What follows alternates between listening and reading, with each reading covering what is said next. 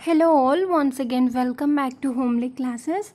4th semester Botany Paper 1 Plant Physiology and Metabolisms lo first unit 4th topic Mechanism of Phloem Transport, Source Sink Relationships. 2 topics అయితే present మనకున్నాయి and ఇంతకు ముందు వీడియోస్లో first second third ఈ 3 topics కూడా సక్సెస్ఫుల్గా complete చేశాను and ఈ వీడియోలో మెకానిజం ఆఫ్ ఫ్లూయిడ్ ట్రాన్స్పోర్ట్ అయితే చూద్దాం అండ్ నెక్స్ట్ వీడియోలో సోర్స్ లింక్ రిలేషన్షిప్స్ చూద్దాం. ఫస్ట్ ఆఫ్ ఆల్ మనకు ఫ్లూయం గురించి నేను ఇంతకుముందు వీడియోస్లో కొంచెం డీటెయిల్గా చెప్పాను అండ్ ఈ వీడియోలో డీటెయిల్గా చూద్దాం అసలు ఫ్లూయం ఏంటి అండ్ జైలం ఫ్లూయం కలిసి ట్రీని ఎలా హెల్దీగా పెడతాయి, అసలు ఫ్లూయంలో ఫుడ్ ఎలా ట్రాన్స్పోర్ట్ అవుతుంది అంతా కూడా చూద్దాం.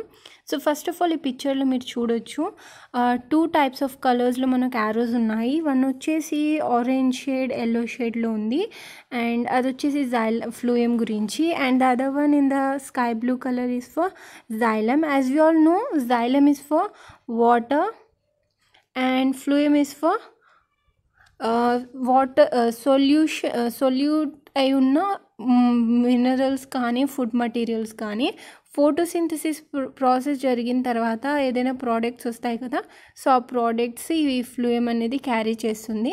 సో మెయిన్లో అవి వచ్చేసి సుక్రోజ్ షుగర్స్ అయి ఉంటాయి. ఓకే, సో ఇక్కడ మీరు చూస్తే జైలంలో ఓన్లీ అప్ సైడ్ యారోసే ఉంటాయి. మనకు జైలం నేను డీటెయిల్గా చెప్పాను కదా వాటర్ అని. సో మనం వాటర్ వేసినప్పుడు ఆ వాటర్ రూట్స్ నుంచి అబ్జర్బ్ చేస్తూ జైలం నుంచి లీవ్స్కి and other part of the ప్లాంట్కి వెళ్తాయి, ఫ్లవర్స్కి కానీ ఫ్రూట్స్కి కానీ. అండ్ అగైన్ ఫ్లూయం వచ్చేసి ఏంటి, only for mineral food particles and water కూడా ఉంటుంది ఫ్లూయంలో. జైలంలో ఓన్లీ వాటర్ ఉంటుంది, ఫ్లూయంలో వాటర్ ఉంటుంది అండ్ ఫుడ్ ప్రోడక్ట్స్ కూడా ఉంటాయి. సో ఫ్లూయంలో చూస్తే మీకు కొన్ని ఆరోస్ అప్వర్డ్ సైడ్ కనిపిస్తాయి అండ్ కొన్ని డౌన్వర్డ్ సైడ్ కనిపిస్తాయి. So first you can see here, so you can see this downward arrow. So ఈ ఫుడ్ పార్టికల్స్ని అప్ సైడ్ నుంచి ఈ లీవ్స్ దగ్గర నుంచి ఇలా మనకు ఈ రూట్స్లో స్టోర్ చేస్తూ ఉంటుంది అండ్ అలానే ఫ్లవర్స్లోకి సమ్టైమ్స్ ఫ్రూట్స్లోకి కూడా ఈ ఫ్లూయం అనేది షేర్ చేస్తూ ఉంటుంది ఫుడ్ పార్టికల్స్ని. సో ఫస్ట్ థియరీ అయితే చూద్దాం ఏంటి అసలు ఫ్లూయం గురించి అండ్ ఫ్లూయం ఎక్కడ ఉంటుంది అనే ఒక క్వశ్చన్ మార్క్ కూడా ఉంటుంది కదా, సో అది కూడా క్లియర్ చేసుకుందాం ఇవి. So you can see here, so ఇది వచ్చేసి మనం మైక్రోస్కోప్లో చూస్తే ప్లాంట్లో ఒక పార్ట్ని తీసుకున్న మైక్రోస్కోప్లో మనం చూసి మనకి ఇలా కనిపిస్తుంది. సో ఫస్ట్ ఇక్కడ నెంబర్ 1 ఉంది కదా, సో ఇది వచ్చేసి పిత్. ఓకే, సో దీన్ని పిత్ అంటారు and then the number 2 is xylem and number 3 also xylem. So ఇది వచ్చేసి ప్రోటాజైలం. ఓకే, 2 జైలమ్స్ ఇవి and this one is a metaxylem and the 4th one so ఇక్కడ ఉంది చూడండి మొత్తం ఇలా. సో హోల్ థింగ్ ఈ రౌండ్లో ఉన్న ఇదంతా కూడా this is the hero of our video, ఫ్లూయం. Okay, so ఈ ఫ్లూయం లూప్లో ఇంకా ఎలా ఉంటుంది అండ్ జైలం ఫ్లూయంకి కనెక్షన్ ఎలా ఉంటుంది అండ్ ఇది ఎలా ఫుడ్ని స్టోర్ చేస్తుంది లేదా ఎలా ఫుడ్ని యూజ్ చేస్తుంది, ట్రాన్స్పోర్ట్ చేస్తుంది అంతా కూడా చూద్దాం. Let's have a look on theory. So phloem is a living tissue in vascular plants that transport the soluble organic compounds made during photosynthesis and known as photosynthates. So ఇక్కడ phloem ఏం చేస్తుందంటే అది దాని work ఏంటంటే first of all అది food పార్టికల్స్ని carry చేస్తుంది. ఏ food పార్టికల్స్ని అని చెప్తే ఫోటోసింథసిస్ జరిగిన తర్వాత కొన్ని ప్రోడక్ట్స్ వస్తాయి కదా, సో ఆ ప్రోడక్ట్స్ని ఇక్కడ ఏమంటున్నారంటే ఫోటోసింథేట్స్ అని అంటున్నారు. మీకు షార్ట్స్కి కూడా అడగొచ్చు ఫోటోసింథేట్స్ అనేసి. సో ఆ ఫోటోసింథేట్స్ ఆ ప్రోడక్ట్స్ని ఈ ఫ్లూయం అనేది ఓవరాల్ ప్లాంట్ మొత్తానికి ట్రాన్స్పోర్ట్ చేస్తుంది. పైన ఉంటే ఆ ప్రోడక్ట్ కిందికి తీసుకురావడం రూట్స్లో మ్యాక్సిమం అయితే ఫుడ్ ప్రోడక్ట్స్ ఏమి ఉండదు. సో లేదా ఏదైనా బ్రాంచెస్ నుంచి పైకి తీసుకువెళ్ళడం అలా ఉంటుంది. Okay, in particular the sugar sucrose. So main ఇక్కడ ప్రోడక్ట్ ఏంటంటే అది షుగర్ సుక్రోజ్. ఓకే, సో ఇది ఏం చేస్తుందంటే వెస్కులర్ ప్లాంట్లో ఉండే ఈ ఫ్లూయము ఈ సాల్యుబుల్ ఆర్గానిక్ కాంపౌండ్స్ అన్నిటినీ కూడా రెస్ట్ ఆఫ్ ద ప్లాంట్కి ట్రాన్స్పోర్ట్ చేస్తుంది. These transport process is called translocation. And ఇంకా ట్రాన్స్లోకేషన్ మీనింగ్ కూడా మీకు ఈ లాస్ట్ పారాలో డీటెయిల్గా ఉంటుంది చూడండి. సో ట్రాన్స్లోకేషన్ ఇది ఎలా యూస్ఫుల్ ఏంటంటే ఇప్పుడు ఫర్ ఎగ్జాంపుల్ సో ట్రాన్స్లోకేషన్ గురించి ఇక్కడ డీటెయిల్గా చూడండి. సో వింటర్లో ఏంటంటే అసలు సన్లైటే రాదు. సన్లైట్ రాకపోతే అసలు ఫోటోసింథసిసే జరగదు కదా. సో అప్పుడు ప్లాంట్ ఎలా సర్వైవ్ అవుతుంది అనేది క్వశ్చన్ మార్క్ ఉంటుంది.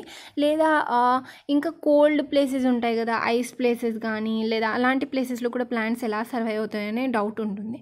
సో ఎలా అంటే అసలు ప్రాసెస్ సమ్మర్లో లేదా ఎక్కువగా సన్ ఉన్న రోజు ఏం చేస్తుందంటే ఈ ప్లాంట్ ఫోటోసింథసిస్ ద్వారా వచ్చిన ప్రోడక్ట్ని ఈ ఫ్లూయమ్తో యూస్ చేసుకొని ఇలా రూట్స్లోకి పంపించేస్తుంది. ఓకే, యూ కెన్ సీ ఇలా రూట్స్లోకి.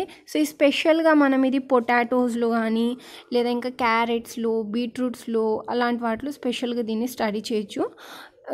అపార్ట్ ఫ్రమ్ దట్ ఇది రూట్స్లోకి లేదా వేరే వేరే పార్ట్స్లోకి ఇదంతా కూడా ఫుడ్ మటీరియల్స్ని, ప్రోడక్ట్స్ని, న్యూట్రియంట్స్ని, మినరల్స్ని స్టోర్ చేస్తుంది. ఇక్కడ న్యూట్రియంట్స్, మినరల్స్ అన్నీ కూడా సొల్యూషన్ స్టేట్లోనే ఉంటాయి. ఓకే, లిక్విడ్ స్టేట్లోనే ఉంటాయి. ఓకే, సో ఇదంతా కూడా స్టోర్ చేసి ఇలా స్టోర్ చేసేస్తుంది. మొత్తం కూడా డౌన్ కింద రూట్స్లోనే store చేసేసుకుంటుంది.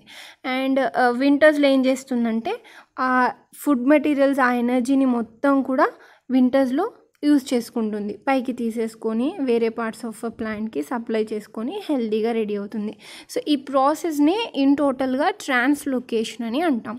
Okay, and next you can see ఫ్లూమ్ consist of living cells arrange end to end.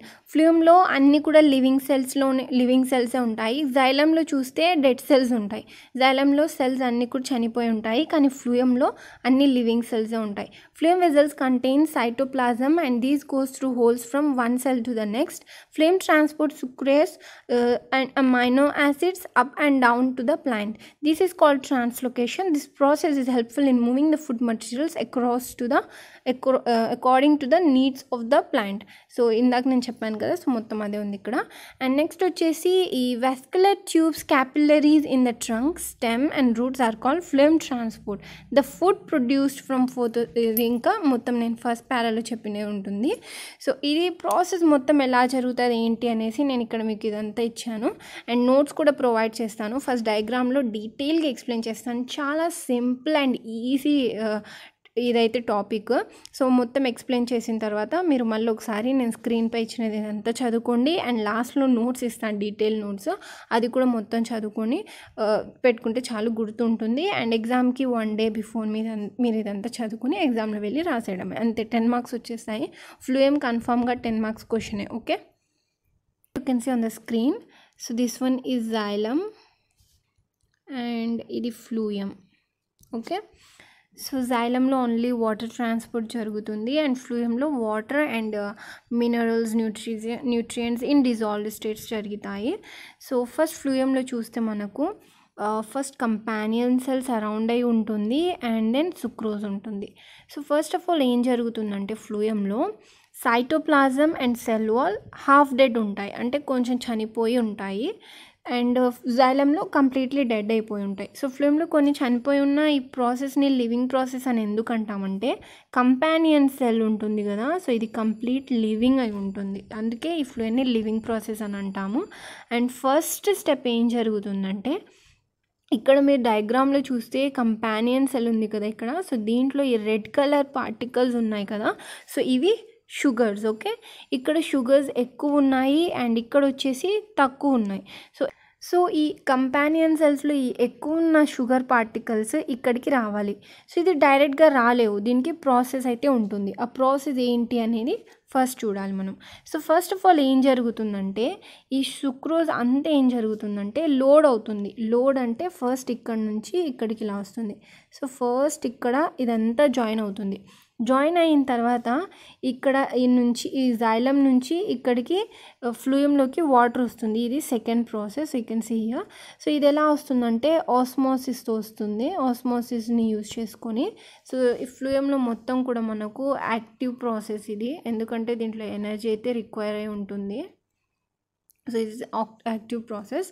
And osmosis ద్వారా వాటర్ ఇక్కడ వచ్చినప్పుడు ఇదేమవుతుందంటే కొంచెం ఇలా ఉబ్బుతుంది, పఫ్ అవుతుంది, టర్జిడ్ అవుతుంది, ఉబ్బుతుంది. ఇలా ఉబ్బినప్పుడు ఇక్కడ ఎన్ని సుక్రోజ్ ఎన్ని ప్రోడక్ట్స్ అయితే అవసరమై ఉందో, ఎన్ని మినరల్స్ అయితే తనకి అవసరం ఉందో అన్నీ మాత్రమే పెట్టుకొని మిగతావి ఇలా కిందికి పంపించేస్తుంది. కిందికని పంపించేయచ్చు, తక్కువ ఉంటే పైకైనా కూడా పంపించవచ్చు, అది దాని ఇష్టం. ఎక్కడ తక్కువ ఉంటే అలా. ఓకే, సో ఇలా కిందికి పంపించేసి ఇక్కడ తక్కువ ఉన్నాయి చూడండి, సో ఇక్కడికి ఇలా వచ్చేస్తుంది. ఓకే, సో ఇక్కడ తక్కువ ఉన్నాయి కదా, ఇక్కడికి వచ్చేస్తుంది. ఇక్కడికి వచ్చేసిన తర్వాత మళ్ళీ ఏం జరుగుతుందంటే ఇది ఫోర్త్ ప్రాసెస్. ఇక్కడికి ఇలా రావడము ఇక్కడికి ఇలా రావడం ఇది third process. Okay, and then what happens means unload అవుతుంది. అన్లోడ్ అయినప్పుడు ఇది ఫోర్త్ ప్రాసెస్. అన్లోడ్ అయిన తర్వాత నెక్స్ట్ ఏమవుతుంది, ఇక్కడున్న ఈ వాటర్ మొత్తం కూడా మళ్ళీ జైలంలోకి వెనక్కి వెళ్ళిపోతుంది. ఇది fifth process. This is also osmosis.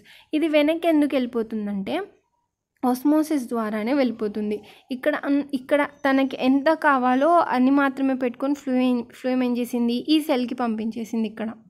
So ఇలా పంపించేసినప్పుడు ఆ వాటర్కి ఇంకా అక్కడ ఏమో వర్క్ ఉండదు, సో అది బ్యాక్ వచ్చేస్తుంది వెనక్కి. సో ఇది ఫ్లూయం యొక్క మెకానిజం. ఇంకా నేను డయాగ్రామ్లో డ్రా చేసి డీటెయిల్గా ఎక్స్ప్లెయిన్ చేస్తాను. ఓకే,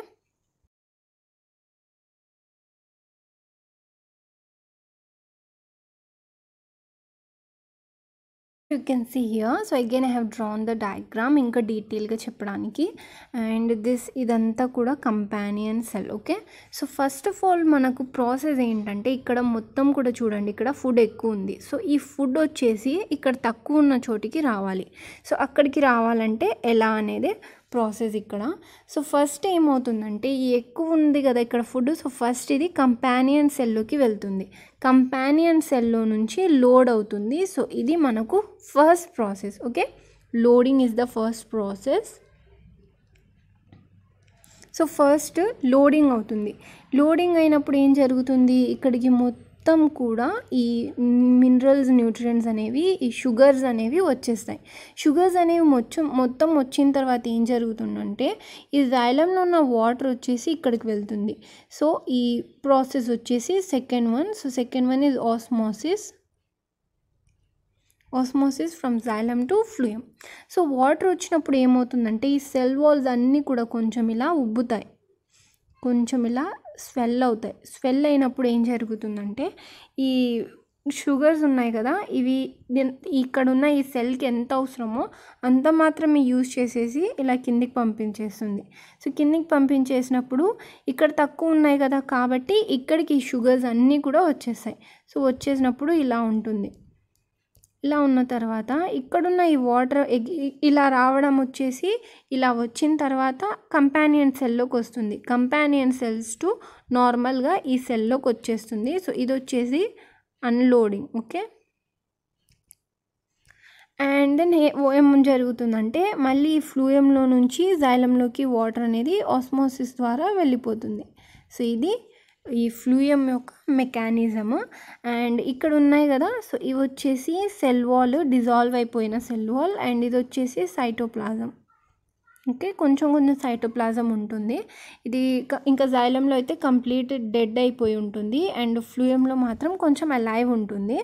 ఇది స్టిల్ దీన్ని అలైవింగ్ ప్రాసెస్ ఎందుకంటామంటే దీని పక్కనున్న ఈ కంపానియన్ సెల్తో ఇది ఎనర్జీని యూజ్ చేసుకొని ప్రాసెస్ మొత్తం రన్ చేస్తుంది. And ఫ్లూయం is a active process. Okay, and ఇంకా నెక్స్ట్ స్లైడ్లో నేను మీకు డీటెయిల్ నోట్స్ ఇస్తాను. సో మీ నోట్ మొత్తం ఒకసారి చదువుకొని ఇంకా బెటర్గా అండర్స్టాండ్ చేసేసుకొని స్క్రీన్ షాట్ తీసి పెట్టుకోండి, లేదా నోట్స్ అయితే మీరు నోట్ ఏదైనా మెయింటైన్ చేస్తుంటే దాంట్లో నోట్ డౌన్ చేసేసుకోండి.